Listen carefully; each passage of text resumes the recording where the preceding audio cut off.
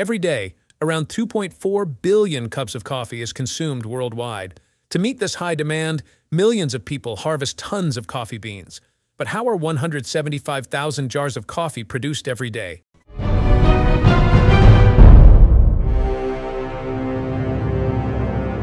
Let's visit the Nescafe factory to discover how one of the most popular beverages in the world is made.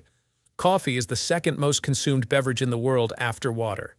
It is believed to have been discovered by a shepherd who noticed that his goats became more active after eating certain beans. Coffee has been cultivated for over 1,000 years and is now produced in more than 60 countries around the world. The history of Nescafe dates back to the early 20th century, when Swiss chemist Max Morgenthaler began working on a way to produce soluble coffee. In 1930, Nestlé acquired the rights to Morgenthaler's patent and began producing and marketing soluble coffee under the Nescafe brand. The company invested heavily in advertising and promotion. All over the world, the word for great coffee flavor is Nescafe. We're the world's favorite brand of instant coffees. And Nescafe quickly became a leading brand in the coffee market. During World War II, Nescafe became a staple for the U.S. troops and the Allied forces as it was easy to transport and prepare in the battlefield.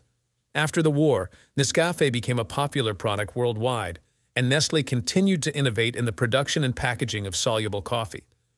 The flavor of coffee depends on the region where it is cultivated and the roasting and blending methods used by the producers.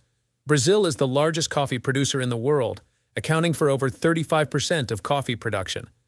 Coffee grows in the form of flowers, and 9 months later the buds become grape-sized berries. Coffee is harvested from the coffee plants once it is fully ripe, which can be identified by its intense red color. From flowering to harvest, it usually takes between 6 and 9 months. Harvesters collect the ripe berries while leaving the green ones to ride them further. They return to collect the berries from the same plant as they mature. Harvesters try to ensure that there are no more than 2 green berries for every 100 leaves they collect. The harvested berries are collected in sacks and loaded into trucks. Each sack contains about 2 kilograms of coffee beans, enough to prepare around 200 cups. Harvesting coffee by hand is an exhausting job, so some coffee plantations have turned to machines like the 5-meter tall harvester shown, which can do the work of 100 people. As it moves along a row of trees, the machine vibrates rods inside it to shake the berries from the branches. The fresher the berry, the better its flavor. The berries collected in the morning are stored in a wet mill, ready for processing in the afternoon. In the wet mill, water channels wash the berries and drop them into a screw auger, which loads them into a deep pulper to separate the outer skin and fruit. A rotating drum presses the berries against the wall of the depulper, squeezing out the beans.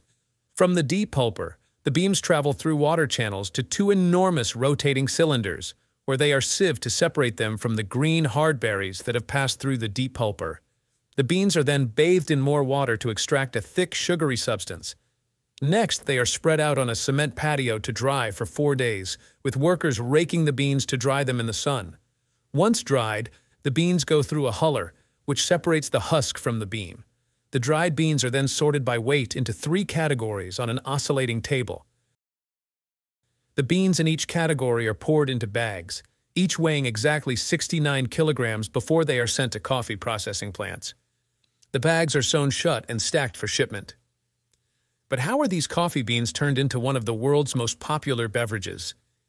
Every year, 35 million tons of freshly harvested fruits arrive at plants like this one of the largest soluble coffee plants in the world. This is the Nescafe factory, where 890 people work, producing soluble coffee. Every day, 170 tons of coffee beans are delivered from South America to this instant coffee factory. Up to 560 tons are stored in this enormous silo. Each day, 1,200 sacks of raw materials enter this plant.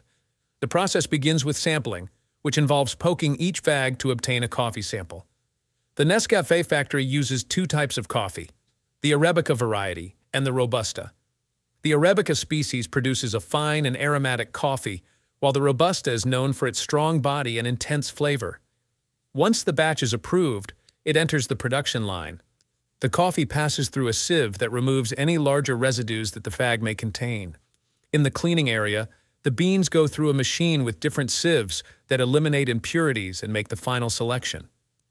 Once cleaned, they are sent to silos identified by variety and type.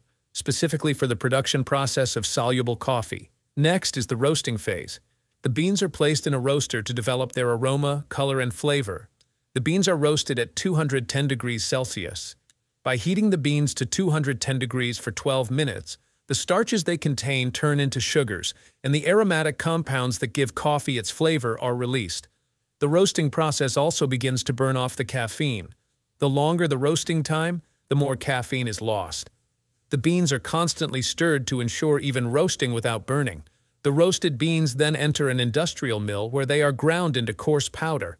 The roasted and ground beans are transported to this section of the plant, where they are mixed with hot water in a process known as extraction. When the hot water comes into contact with the coffee, it extracts its flavors, aromas, and properties. The coffee is heated until it condenses into an extract that is spread on a conveyor belt, taking it to the next station, the freezing room. Every hour, 30,000 liters of coffee travel through the heated pipes of the tower. Heated to 70 degrees Celsius, the water evaporates and is extracted through the siphon. To remove the water, the freeze-drying method can be used.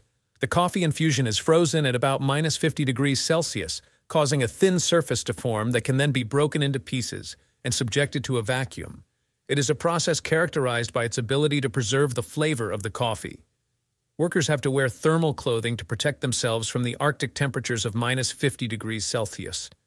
As the liquid coffee advances along the conveyor belt, it receives a blast of cold air, solidifying into an 8mm thick sheet of frozen coffee. The granules then exit the freezer in shallow trays, each containing 15 kilograms, enough for 75 jars. They are directed into a sluice and introduced into a gigantic vacuum chamber, where all the air has been removed. The granules then enter the drying chamber. The dryer is heated, melting the ice in the granules. However, in the vacuum, the ice turns immediately into gas without passing through a liquid phase. This process is called sublimation. Once the water is removed, the coffee powder reaches the filling machine. Hundreds of glass jars are introduced into a conveyor belt and filled in less than a second. This machine fills 280 jars per minute, taking more than 11 hours to fill today's batch of 175,000 jars. The coffee is vacuum-packed to preserve its quality for 24 months. Labels are placed on the jars and they are wrapped in groups of 6. From the factory, Nescafe jars arrive at supermarket shelves. If you enjoyed learning about the coffee-making process, give this video a thumbs up and let us know in the comments what you find most fascinating about coffee. And don't forget to subscribe to our channel for more exciting content like this, and click on the video on the screen and watch the amazing process. How is chocolate made? Thank you for watching.